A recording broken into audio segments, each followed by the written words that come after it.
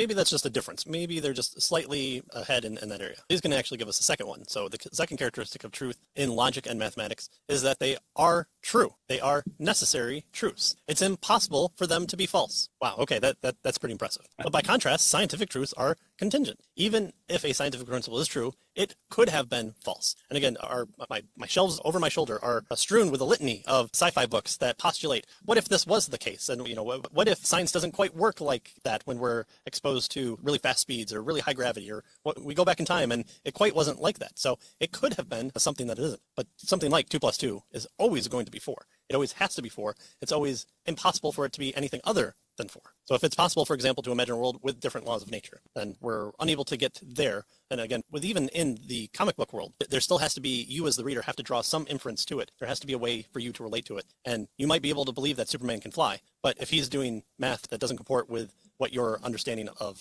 something as simple as 2 + 2 = 4, then you have no frame of reference at any point in time there, and that world doesn't operate well. So flying Superman, good. Clark Kent making a mistake on the blackboard for a math test, entirely possible. Right. Yeah. All right. So that's the second one. So first, this distinction between a priori and a posteriori, gaining some knowledge. And then secondly, the distinction between necessary truths and truths that are contingent. And logic and math give us necessary truths. It's impossible for them to be false. Whereas scientific truths, since they're based on nature and our observations, which can change, are contingent. And that means that they didn't have to be the way that they are. So that's one non-scientific source of knowledge, actually two, right? Mathematics and logic that are not scientific.